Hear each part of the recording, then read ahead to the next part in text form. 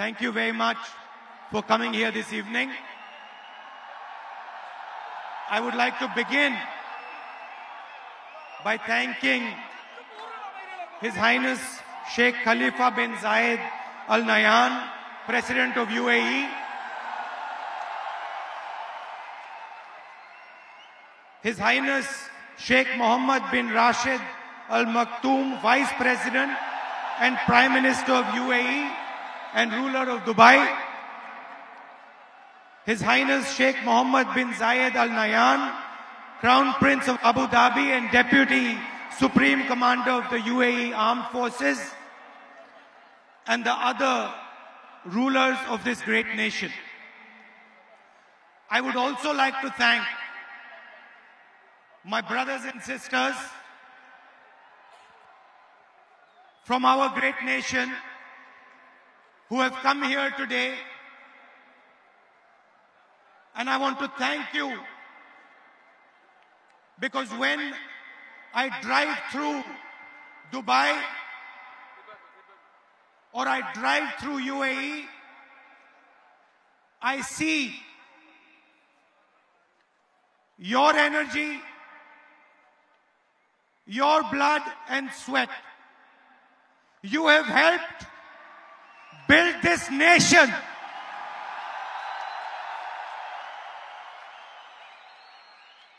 You have helped build this nation. And every single time I come here, I want to tell you, from the bottom of my heart, every single time I come here, I feel so proud of all of you. I feel so happy to see that you have played your part with dignity, with love, with togetherness, and with tolerance. Before coming to this meeting, I met His Highness. And I want to tell you a little bit about my impressions about His Highness, the leader of Dubai. Somebody who has spent more than 50 years, given his whole life, given a vision for Dubai. I met him today for the first time. And I want to tell you what I experienced.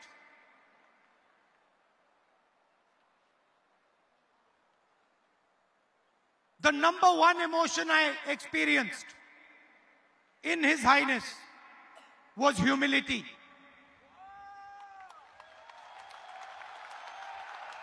Humility that what has been achieved in Dubai has been achieved with his vision. But the humility and absolute 100% lack of any arrogance in him.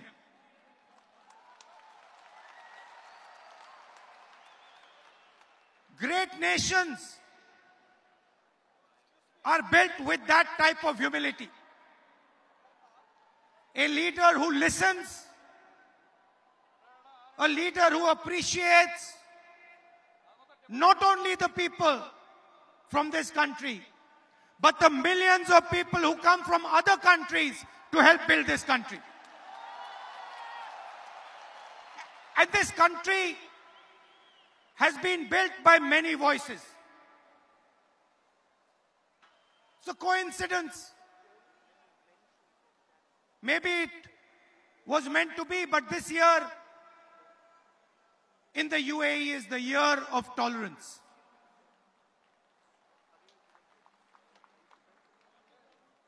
Year of tolerance. And I'm sad to say, the values that bring together the people of the UAE and India, the central value is humility and tolerance. Tolerance for different ideas, different religions, different communities, different way of doing things. And I am sad to say that here it is the year of tolerance. And back home, it is 4.5 years of intolerance.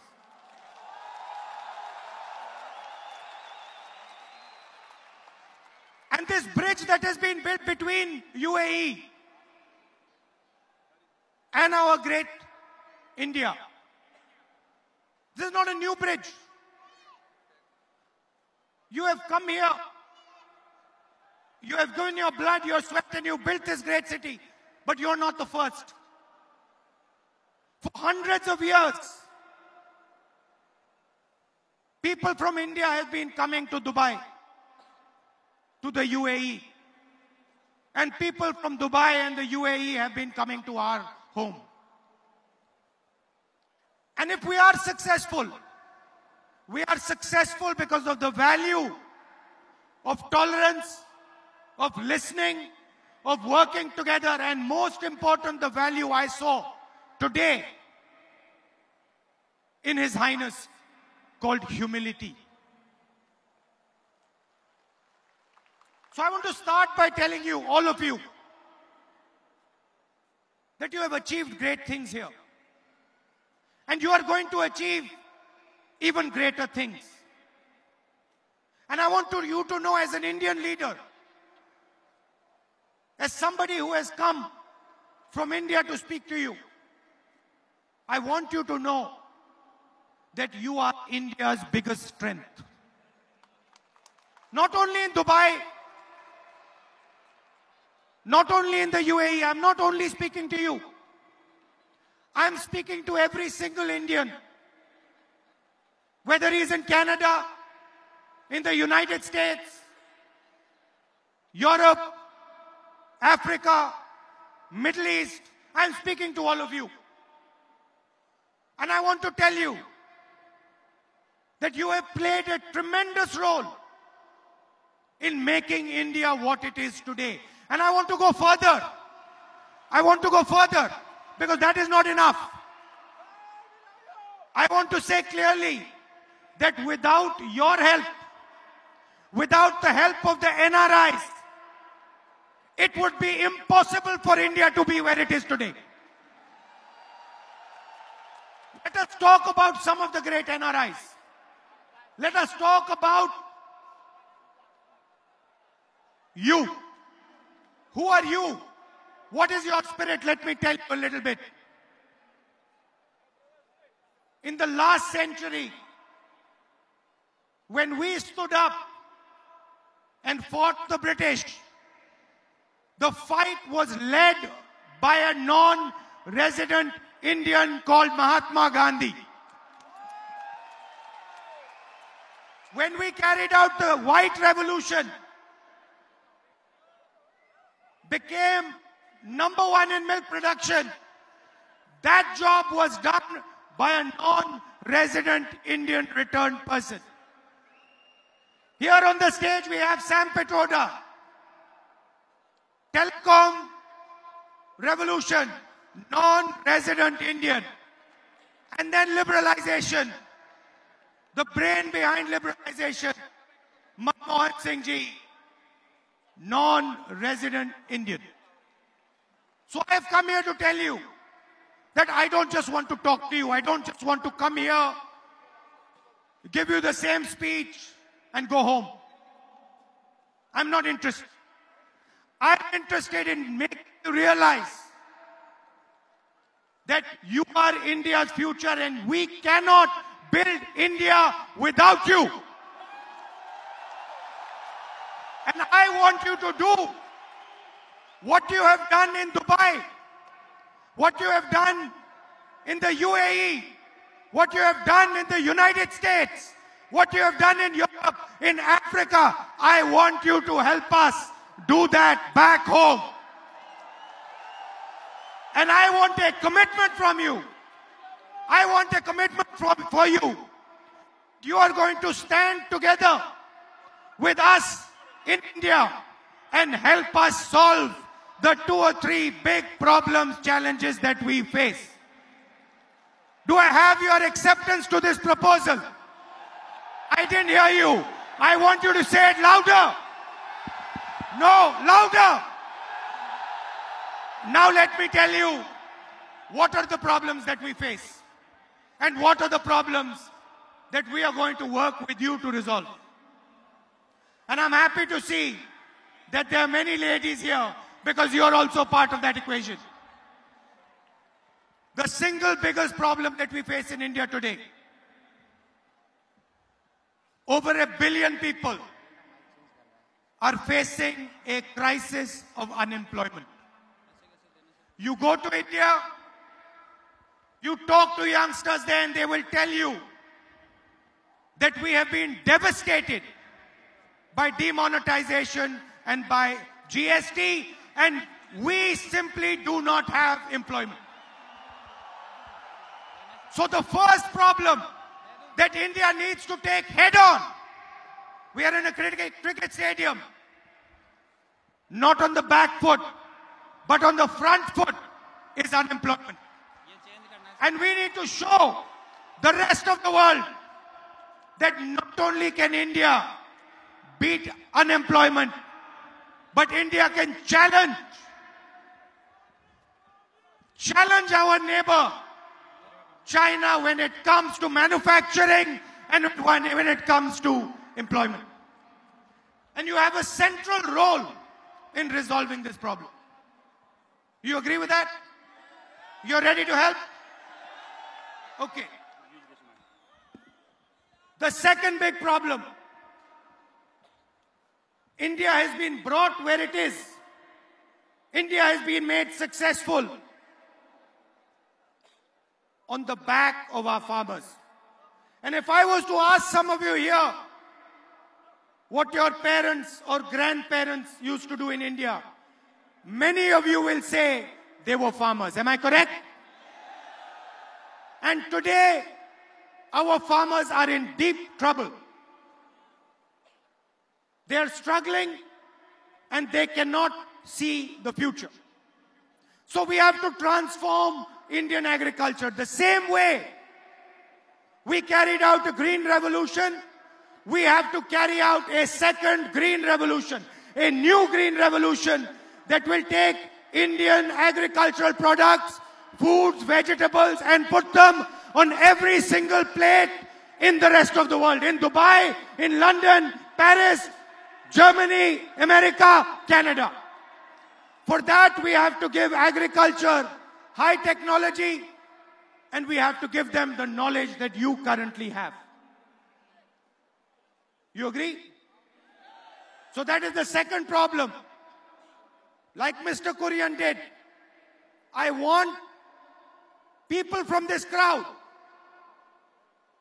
who have understanding, who have knowledge to come back home and work with us. Sam Pitroda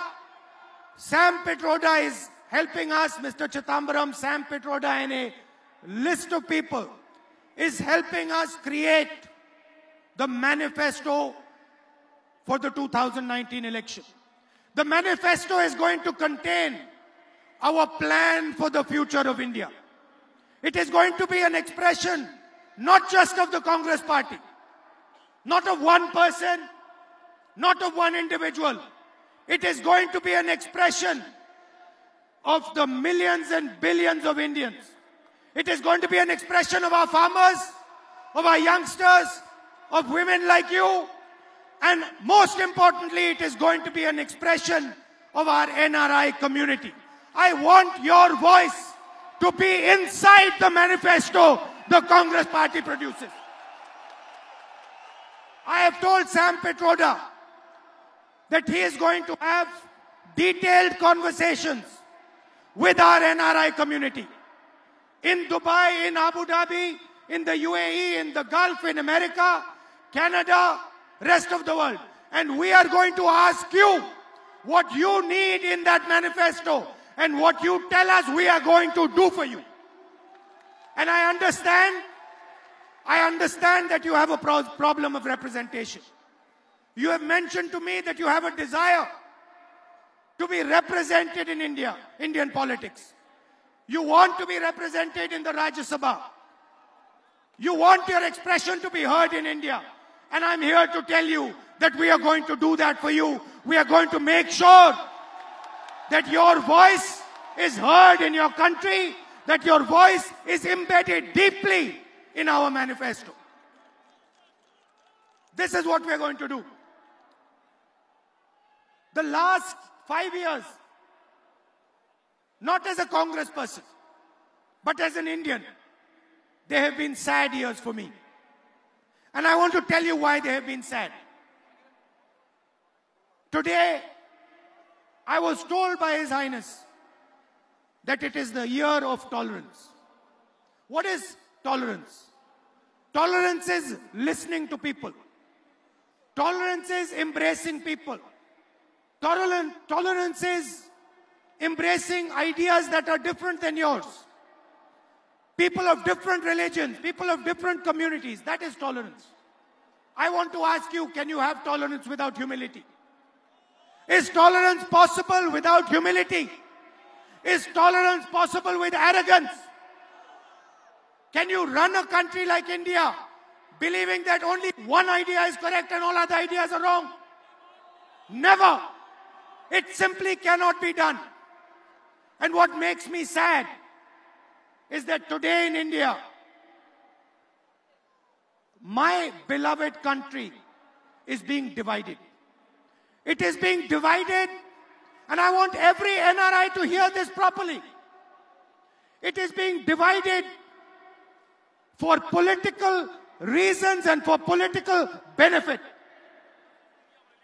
That is why it is being divided. Different religions are being divided. Different communities are being divided. The rich and the poor are being divided. And India can never be strong if it is divided. I said to you, we are in a cricket stadium. I made the analogy of hitting a six. I want to ask you, can a cricket team that is divided, a cricket team where the batsmen don't talk to the bowlers, where the bowler doesn't talk to the wicketkeeper, where the wicketkeeper doesn't talk to the fielder, can that cricket team ever win a game? Then how can a country that is divided be successful? It is impossible. So the first task that we have to do, the absolute first task that we have to do, and every single Indian is responsible for this, whether he lives in India or he lives in Dubai, UAE, America, anywhere, every single Indian is responsible. We have to bring India together once again. We have to bring all our communities, all our religions, all our people, all our states together. And we have to say that enough. This is not many countries. This is not many religions. This is not many castes. This is first one country. From there we will start. And that is where we are fundamentally different. We simply do not believe that India can be successful if it is divided. And I want all of you to commit, regardless of which religion you're from. You have people here from Kerala, from Punjab, from Haryana, Karnataka, Maharashtra. Every single state, there are people here. There are people here from every single religion, every single community. There are men, women. India can never be strong if it is divided. Please understand that. It is impossible for our great country to be strong if it is divided.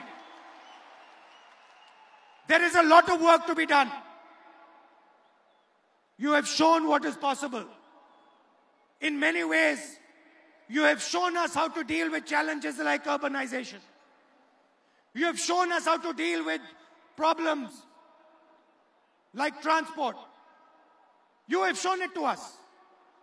We have learned from you.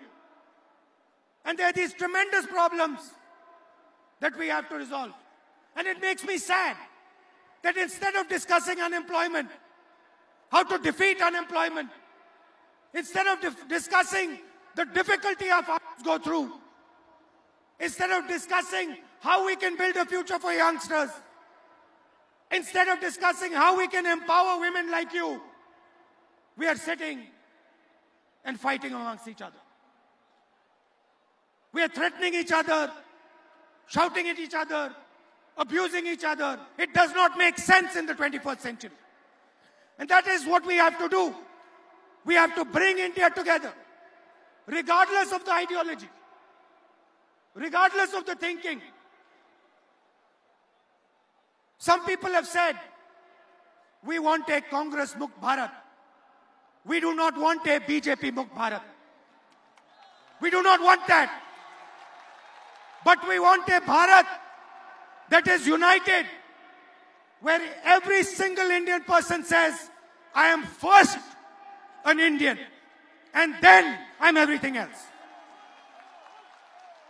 And so I want to thank you.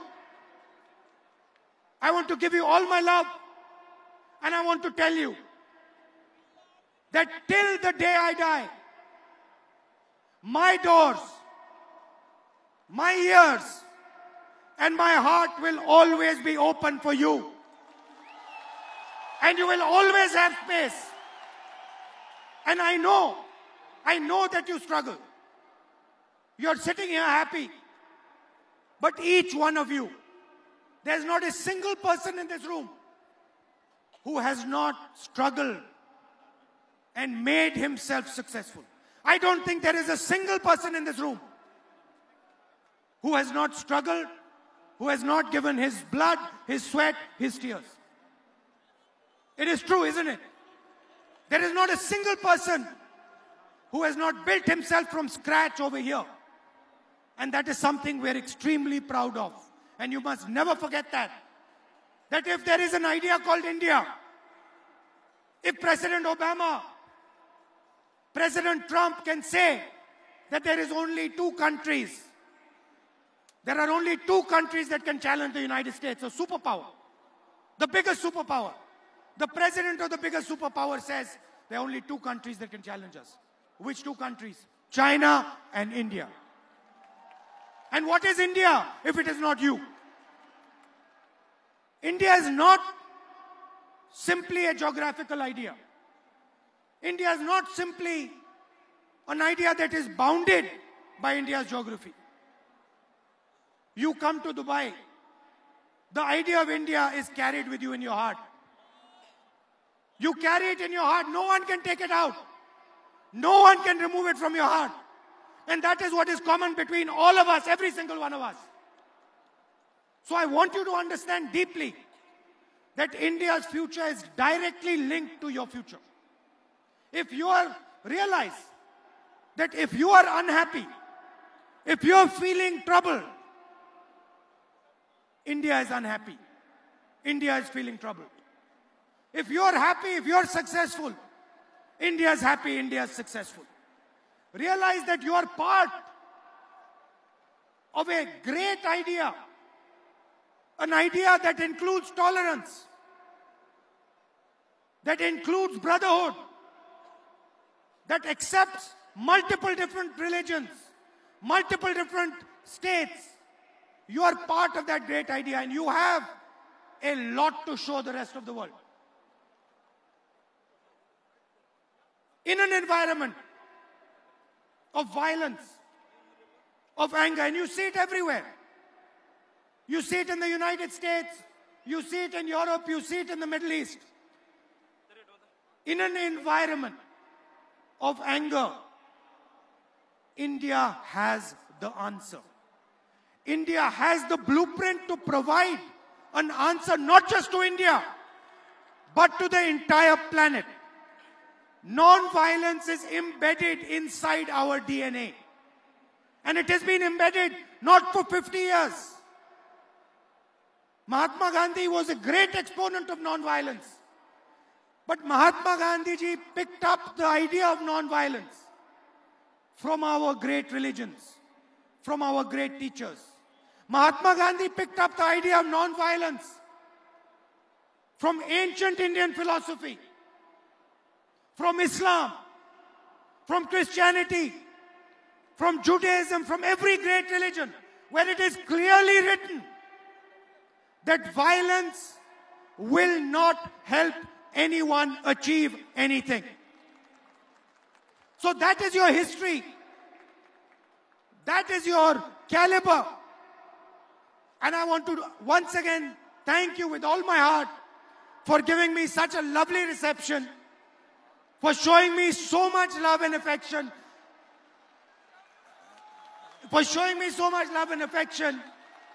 in Dubai, so many miles from home.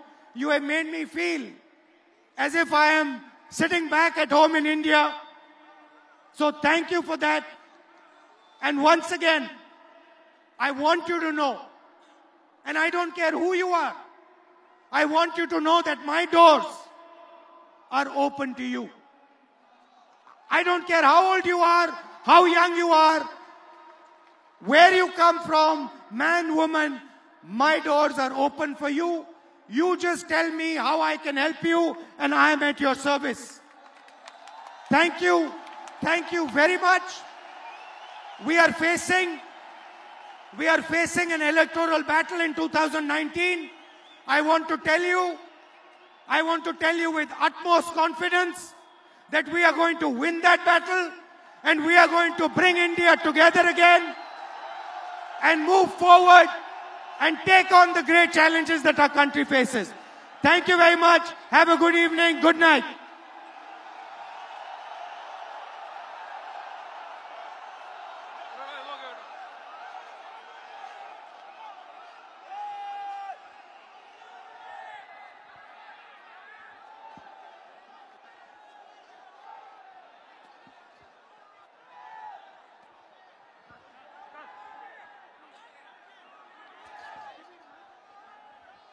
One thing, my lady from Andhra Pradesh has just reminded me of Andhra Pradesh, and I want to just tell my brothers and sisters,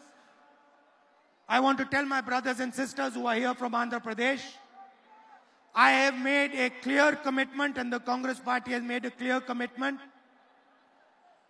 The moment we win the election, special status to Andhra Pradesh will be done.